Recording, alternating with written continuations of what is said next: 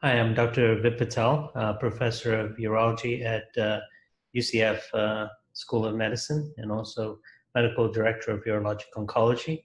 I'll be giving a talk about robotic radical prostatectomy.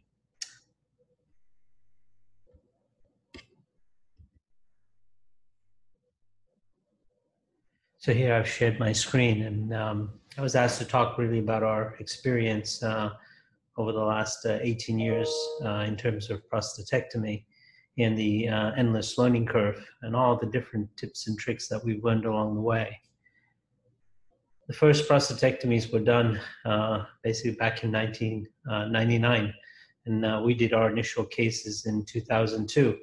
But I have to say, what we started as our goal is quite different from what ended up developing. Our initial goal was to really just find a different way to do a prostatectomy that was being done open or laparoscopically. And robots actually became the perfect combination of open and laparoscopic techniques. And so I think we've gone well beyond what we imagined would happen initially, because I didn't think we had imagined that 90+% of all prostatectomies would be done with a robot when we first started. And I think the outcomes have also supported that, and we've been very pleased with how we've progressed. As you can see, over the years, the adoptions have changed, and most people in residency, fellows, and even practicing attendings are performing robotic prostatectomy now. Also, in terms of, if you look at the national trends in terms of the market size for medical robotics, as you can see, it's still on its upward curve, and it's quite a large market as we're seeing medical robotics start to go into areas outside of surgery as well. So what have we learned, and how did we learn it? I think that's probably the key question. 14,000 cases later, we definitely have had experience to know what to do and what not to do, and that's what I hope to share with you today.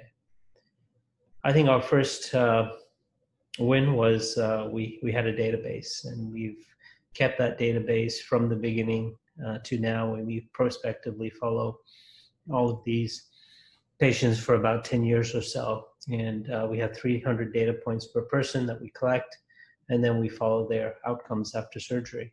We've also published a lot of our findings, our techniques, our tips and tricks. And I think each of this has been done in an evidence-based manner. And I think that's the key. If you know what your data shows, then you know what you've learned and you know what to teach. Our initial goals when we first started was to make sure we were safe. And you have to remember, this was back in the open era of surgery, and there was a lot of skepticism around laparoscopy and robotics for sure. And I think most people thought it was a fad at the time. However, we saw some merit in the robotic technology, providing superiority over both open and laparoscopic surgery. And so we embarked upon our program. Our initial goal was to make sure the complication rates were low, and also that the oncologic results were good.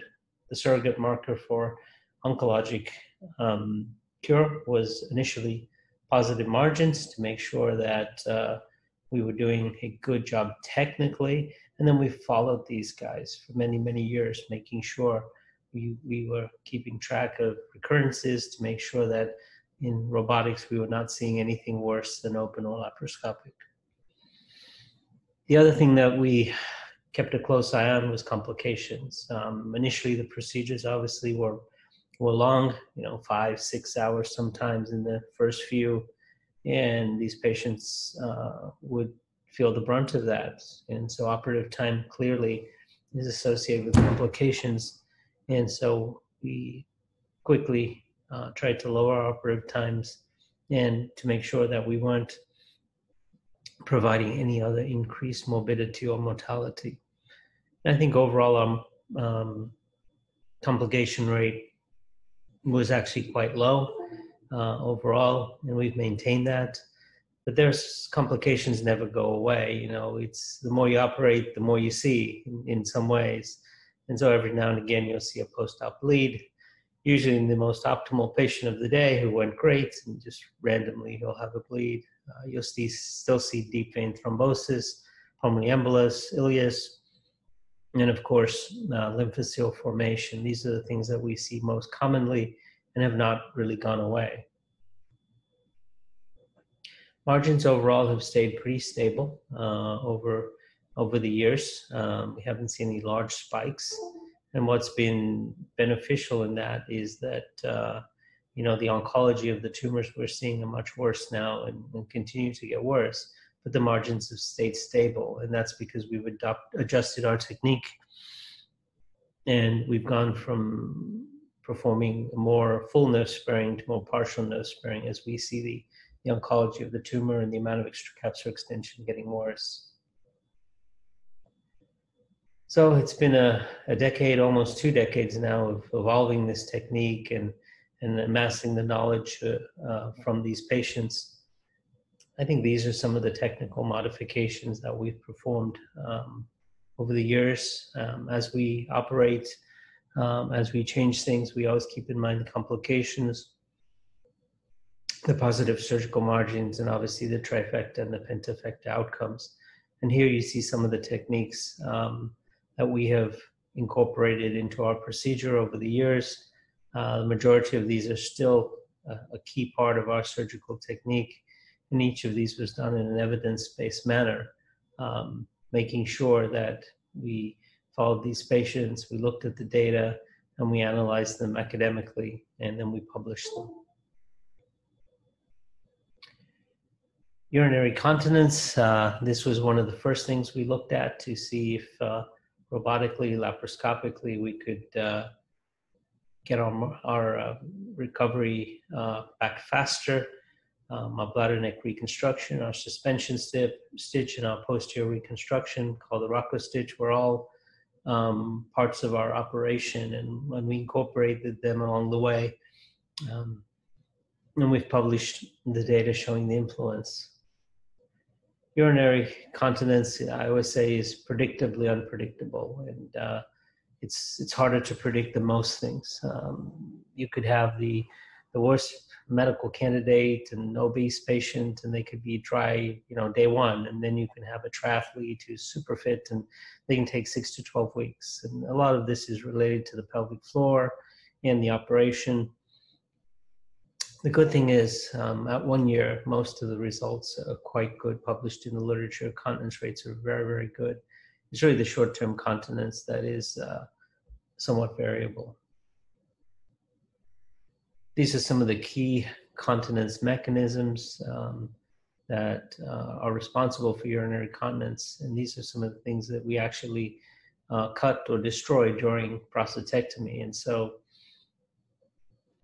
I think it's important to notice and know the key structures and what's disrupted during prostatectomy, because then you can actually reconstruct and put these things back together so that your long-term continence and your long-term pelvic floor is suitable for continence.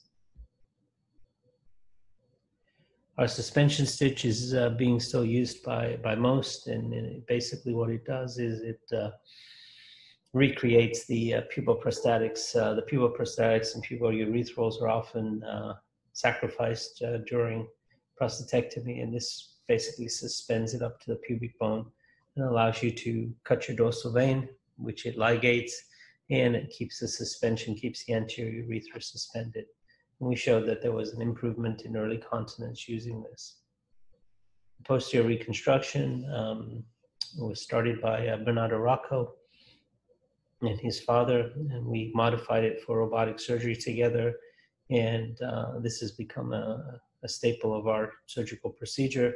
It provides good hemostasis, it approximates the tissue, and it brings the bladder down very nicely. And so it makes the anastomosis easier as well. So this is a key part of our procedure, and I think it's very important. And it's also obviously helpful in continence. This is how our procedure really looks these days. We've decided to do, on patients who don't have anterior tumors, apical tumors, we've decided to do a modified apical dissection, whereby the apical complex and the puboprostatics are minimally disturbed, and I think that keeps the urethra suspended and attached to the lateral ligaments. And then when we're doing a full nerve spare on a low-risk patient, we do a lateral prostatic fascia dissection where the lateral prostatic fascia is still left on the patient, and therefore obviously the nerve bundles are also left intact. And so this is how it looks today. One of the key parts to doing this different kind of apical dissection is you're not going as far back on the pubic prostatics, and so you're less likely to get these vessels that are coming in and innervating the sphincter, and you're being a little bit more precise on how you ligate the tissue. And so you're going to have less issues with vasculature coming into the urethra and potentially devascularizing the urethra or the pelvic floor. Here's another very important thing. As you can see, the prostate's removed. The nerve bundles are down there very deep. You can see them here. And then as you come back, you can see two large accessory pudendal arteries. And these are important. They are quite large on both sides. They should be saved because they provide a large portion of the blood supply to the corpora. So if you do a great nerve sparing, but you ligate these arteries, there's a good chance we're going to get vasculogenic impotence on top of the neuropraxia from the surgery. So I think the prostatectomy really is an anatomical neurosurgical operation in many ways, as you have key nerves and vasculature all intimately involved with the prostate. And so I think the key is how we've evolved our technique to preserve the nerves during robotic prostatectomy.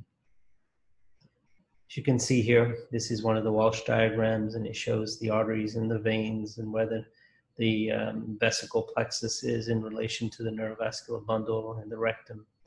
And what you can see is right at the base of the prostate, the nerve bundle is intimately intact with the prostate capsule. And so when you're saving these nerves, you have to basically peel them off the prostate capsule. And this becomes obviously a challenge in bigger tumors and if they have extracapsular extension. Also in low volume disease, you want to stay out of the capsule, making sure you don't leave any prostatic tissue and also not cause any positive surgical margins. So I think neurovascular bundle preservation is the challenge, and it's what we do. It can be transected, it can be crushed, it can be burned, and it can be stretched. And so traction injury is important. You know, you can do the most perfect nerve sparing in the world. The prostate looks great, the nerve bundle looks great, but if you've caused a lot of trauma from traction, you're going to have a neuropraxia. And that's going to lead to some issues in recovery of potency. So it's very important not only to technically save the bundle, but not to damage it as you're saving it. And so I think an athermal dissection, minimizing the traction, making sure that we save the full bundle from base to apex is very important.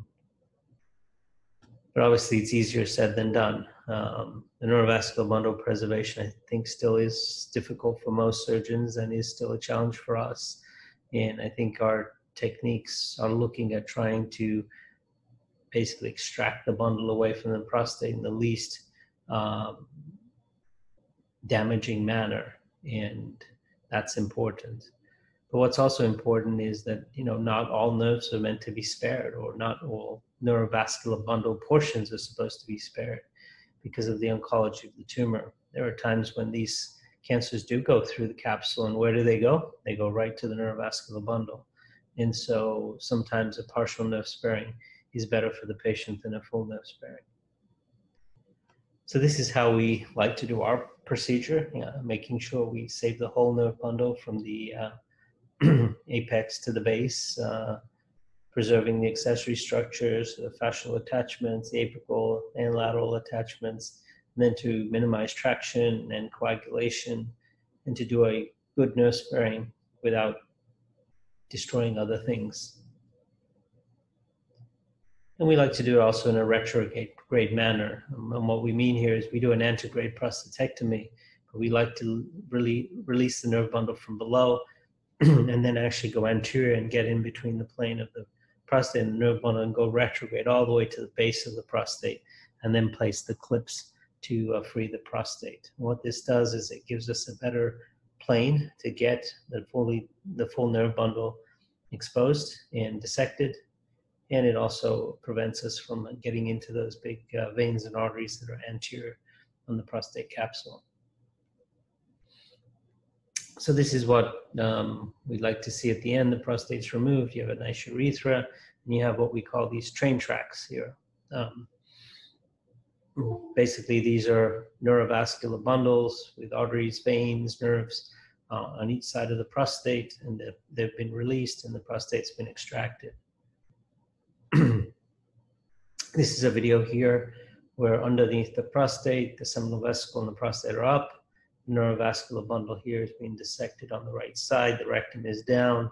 And what we're doing is with a 30-degree up lens, we're basically getting into that nice plane between the prostate capsule and the prostate fascia and the lateral prostatic fascia. The goal is basically to get in between them into that nice avascular plane and to go anteriorly up the prostate, and therefore it will make us easier to do the dissection when we go anterior. And so we do this on both sides. Obviously the nerve bundles are on both sides and they both need to be preserved. And so you do this on a patient who's low risk, someone who is has disease that is amenable for a good nerve sparing procedure. So here you can see we've done the 30-degree up dissection. Now we go ahead and switch, and we'll go 30-degree down, and we'll do our anterior dissection. And the goal is to try and connect the two. We've done it here. You can see the nerve bundle is fully exposed and dissected off of the prostate.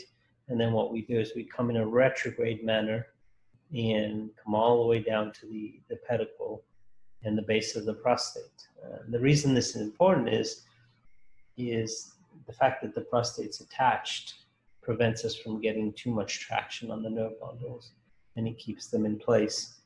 Also, at the base of the prostate, look how close that nerve bundle is to the base of the prostate and the pedicle. And so the only way to truly know where it is to first dissect off the nerve bundles, and then at the base of the prostate, put those clips very, very specifically in the right place.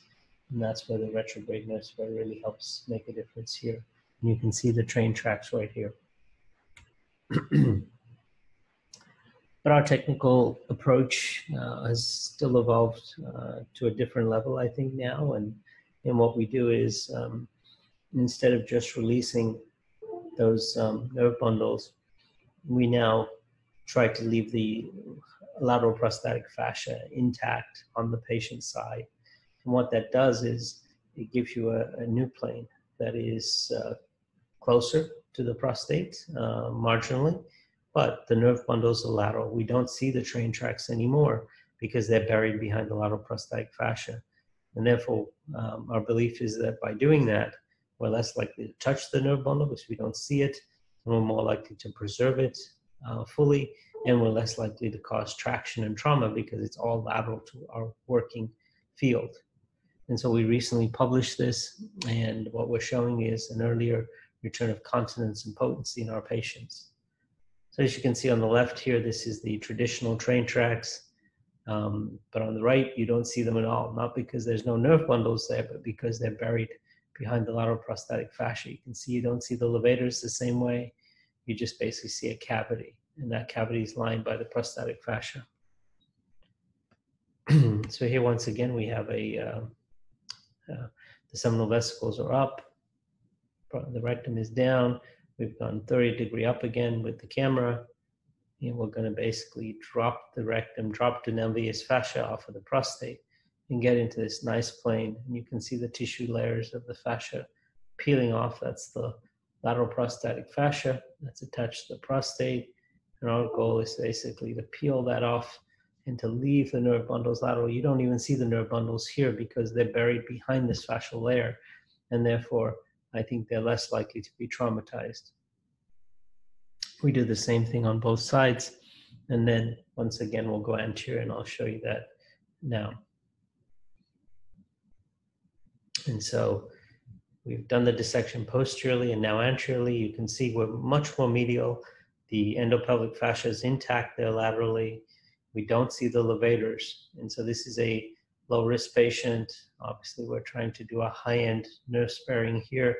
This is not for all patients, but definitely for low-risk patients. And you see that the left side, sorry, the right side here looks different. You don't see the levators. You see we haven't opened that fascia.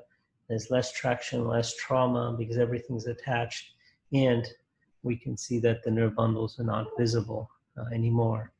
Here at the end of the video, we actually show this fascial layer nicely. We can see here that no train tracks, no nerve bundles are visible. But we can see that this is where the fascial layer is on both sides, and then we'll grab it. So this is the lateral prostatic fascia. We've gone medial to it and left the nerve bundles and everything lateral to that. And so slightly different technique. This is the prostatic fascial layer. We don't see the levators anymore, but you can see the levators are lateral to this fascial layer, and that's what makes the difference.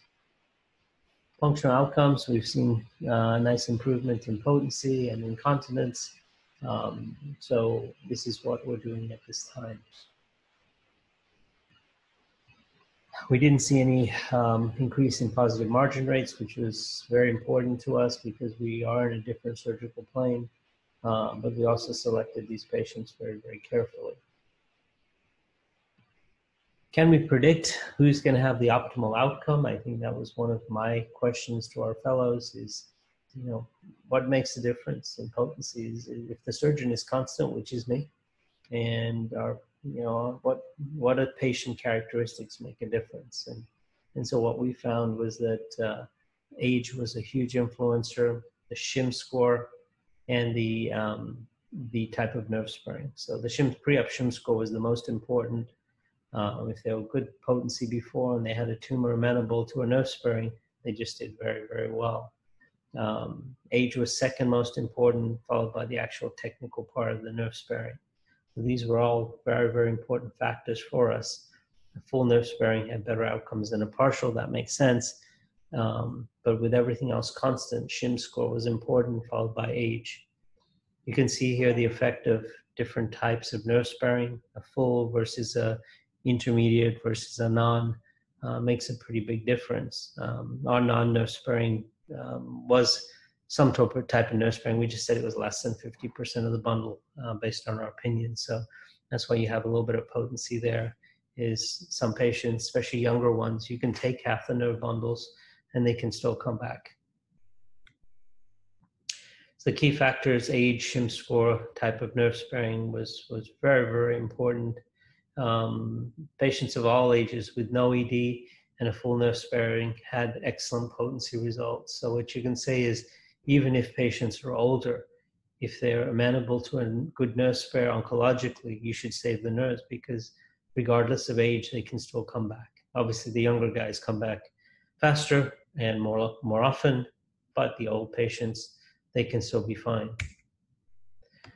So what it tells us really is that if you get optimal patients, the trifecta is very possible. And I think we found that with our experience, there are certain patients we're just going to have good results because they're younger, they have less disease, so they're good amenable for a full nerve spare. And that's what we're able to do, and their shim scores are good. And so when we looked at our optimal patients, we found that the trifecta outcomes were very good in these patients. But there is a challenge there. You know, it's the oncology of the tumor has changed. We are seeing more high-risk disease, more extracapsular extension. And so this can be a challenge when you're looking at potency results and nerve sparing. And not all nerves are meant to be saved. Some people, you know, more than 50% of our patients now have extracapsular extension of some sort. And therefore, the nerve bundles are at risk. And so we have to balance the oncologic versus the potency part of the operation. And this is what we've seen from my first cases at Celebration in Orlando to now. each year we see more and more high-risk patients, T3 or more, and that trend seems to be continuing. So when we look back at our patients, we're seeing that all the negative parts of the pathology are increasing, such as seminal invasion, lymphovascular invasion, extraprostatic extension. And so we actually looked at this to see what's going on, and we looked at the cut point of 2012. We looked at patients before and after that, and the reason we used 2012 was that's when the U.S. Preventative Task Force recommended against PSA screening. And so obviously we saw a change in the type of patient coming to see us after that. After 2012, more active surveillance, so those patients weren't coming to us. But overall, the aggressiveness of the disease has definitely changed.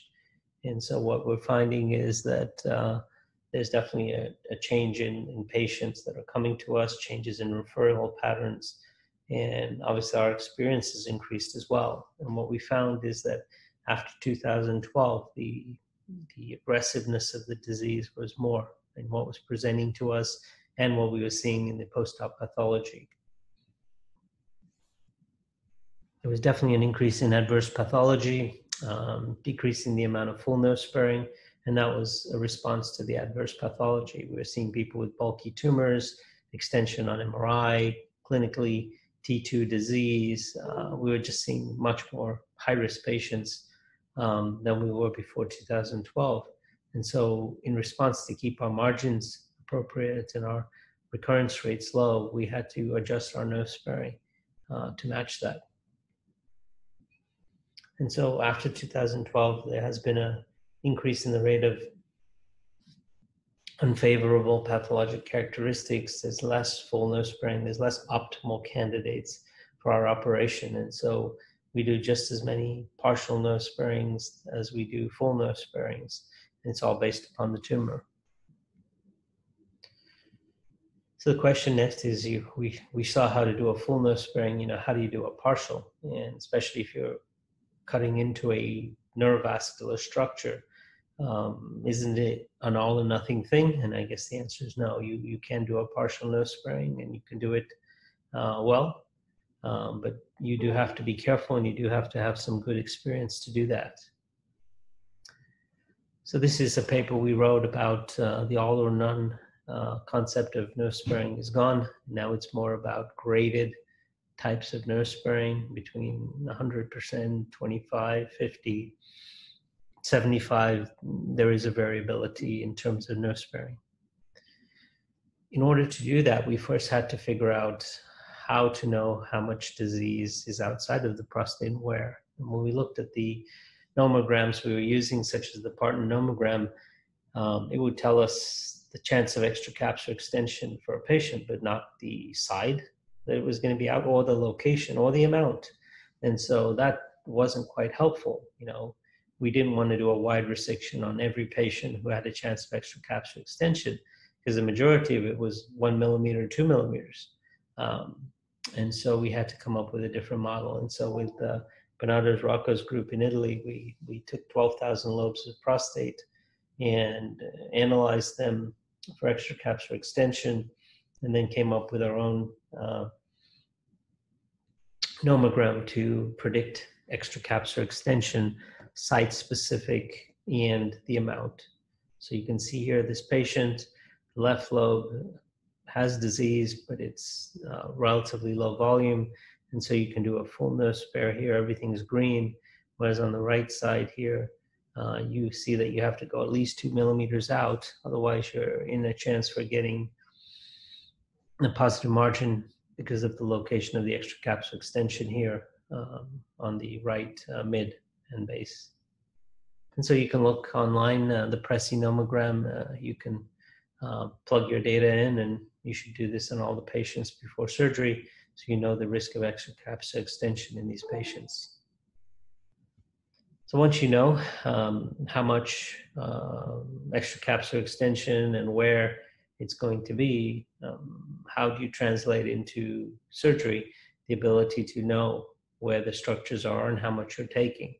And so we presented that to one of our fellows, Dr. Shetloff, and we asked him to analyze how we were doing the nerve sparing. And then we actually had the pathologist also corroborate that. And what we found is we were using certain anatomical landmarks to save the nerves. And our pathologist was saying that we were relatively accurate when we were saving 100%, 50%, 75% as he looked at the specimens. But I think the anatomical landmarks and the surgical planes were key. And what we found is there are certain vessels coming off the prostate, and there's the prostatic artery, and these arteries are very common in the neurovascular bundle on both sides. And we were using them as landmarks to really say what part of extension or what part we were saving. So here, this is the right side of the prostate. You can see there's an anterior medial artery, a posterior medial artery, and a lateral artery. And you have to be medial to all of those vessels in order to get a full nerve sparing. If you start to take those vessels, you start to do more of a partial nerve sparing instead of a full nerve sparing. And we found that if the medial vessels here were taken, up to 50% of the nerve bundle was compromised on histologic exam. So here's your posterior medial artery. We're looking 30-degree up on the underside of the prostate. And you can see here, it's a pretty robust artery. If you're medial to that, you're in the plane for a full nerve sparing on that side. Whereas if you're lateral to that, you're probably going to take about 50% of the neurovascular bundle. In cases like this, where you have extension outside the prostate, you're going to do a aggressive partial nerve sparing. And what we found is if you're lateral to these vessels, you have at least a 3 millimeter clearance from the capsule. And what's important here is at least 85% of extracapsular extension is within 3 millimeters of the prostate capsule. And so these arteries are important and can help oncologically. So here we can see that the artery's intact there. It's on the prostate. We've gone medial to it. Sorry, we've gone lateral to it. Yeah, but you can still see there's a good portion of the neurovascular bundle there. And probably, in this case, 50 to 75% of the neurovascular bundle is still preserved and intact. But we do have some cushion on the lateral border of the prostate because it's still covered by the artery, the fascia, and therefore that allows us to get a negative margin, but still doing a partial nerve sparing and still leaving plenty of nerve tissue behind. So these are some of our key tips and tricks. As you can see, 14,000 cases later, the learning curve is endless. And I think we continue to learn, we continue to strive to do better and help our patients. There's no 100% in terms of potency, continence, or cancer cure, and there may never be during this era. But I think as technology gets better, as our operation gets better, as we're able to collect the data and study it better, I think we will have improvements. And I think the next step is really intraoperative imaging. It'll be great to see these tumors during surgery and to be able to know how close they are to the capsule, so that we can do these partial nerve sparings better and more accurately. So I think that's the key here. So I'll stop our share now. And so hopefully you enjoyed this discussion, and this is our experience with prostatectomy from the beginning. I think I would say if you're starting, keep a database, follow your outcomes, study other people who have doing these procedures well, pick a mentor, and then follow that technique for quite some time until you become quite good at it, and then start adding your own nuances to it. There's still a long way to go, but I think we've made some great strides over the last few years, and I think we will continue to improve. Thank you so much.